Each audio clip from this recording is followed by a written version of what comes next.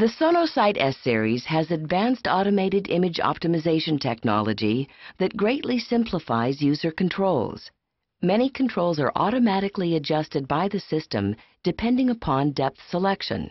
Therefore, only a few controls may need to be adjusted to obtain the best image quality. This tutorial will review the key functions that are used most frequently when optimizing an image. Please refer to the user guide for a complete explanation of all controls that may be adjusted. To enter information on the patient form, place the cursor on the last name field and press Select. A soft keyboard will be displayed. Highlight the appropriate character and press the Select key to enter the text. Enter the information into the appropriate fields, including patient name and ID number. This screen is also used to select the exam type, the exam label, and provide data regarding who performed the examination and the institution where it was performed. All information entered here will be displayed on the image display screen. After you have entered the patient information, press Done. Confirm the message, "This is a new patient, do you want to continue?" by selecting OK. Once a patient is entered, all saved images are linked to that patient. Patient information can be edited during the exam by pressing the Patient key. However, if the patient name or ID number changes, a new patient is created. If you have not already done so, select the exam type from the secondary controls on the left of the image display. The exam choices available are dependent upon the connected transducer. Selecting the exam type will optimize the system settings for the clinical exam you have chosen. You may change the exam type at any time during the study.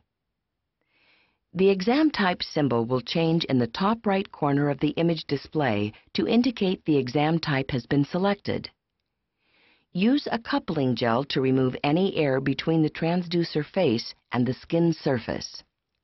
Once you have located the area of interest, adjust the depth of the image to center the area of interest in the middle of the image display. For quick optimization of the gain settings on the system, press the Auto Gain key. The system will evaluate the image and apply the appropriate gain level settings. If you would prefer to change the gain settings, turn the gain knob to the near, far, or default overall mode. This will increase or decrease the amount of gain applied to the near field, far field, or the overall image. To toggle between gain compensation selections, press the gain knob. Once the desired image is obtained, you may freeze the image. At this point, you may save the image, review individual frames in the Cine buffer,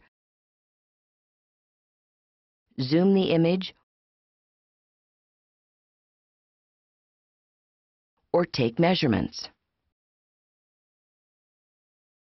The Cine buffer can be accessed using the gain knob.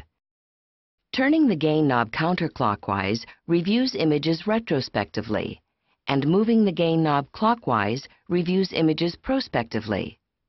The frame number will change dynamically as the gain knob is manipulated. Press the Zoom key to activate the touchpad to pan the image to the area of interest. A measurement may be performed on a frozen image. Activate calipers by pressing the caliper key. Move the caliper to the point of interest by using the touchpad. To measure from the skin surface, place the caliper at the area of interest.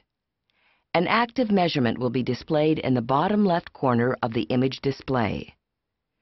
To perform a linear measurement, place the caliper at the point of interest and press the Set key. Another caliper will be activated. Move the caliper to the point of interest to complete the measurement. Area measurements may be obtained by using the ellipse method.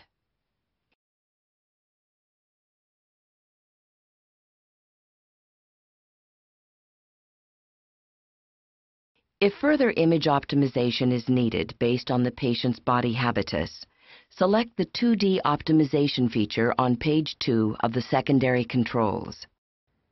This feature automatically adjusts features such as focal zones, transducer frequency, and bandwidth. Res provides the best resolution possible.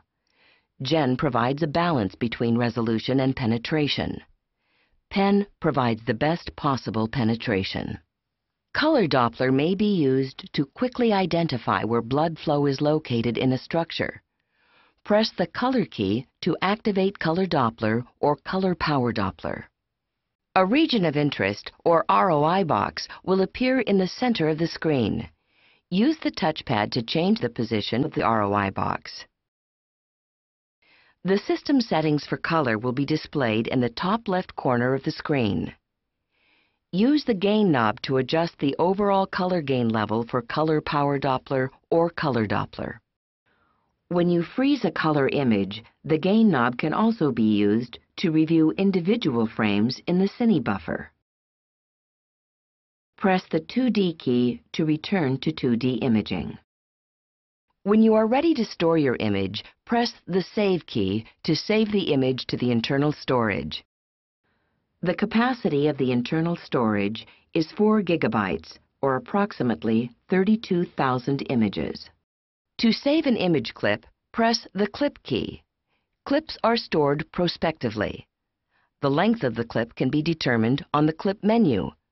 A clip length of 2 to 60 seconds can be selected. The clip may be reviewed by selecting List in the patient exam list and then pressing Play. When you have acquired all images and clips for the study, press the Patient key and choose End Exam from the on-screen menu to finalize the exam and end the study. This concludes this brief review of imaging modes and system controls to optimize the ultrasound image. For an extensive review of system features and functions, please refer to the System User Guide.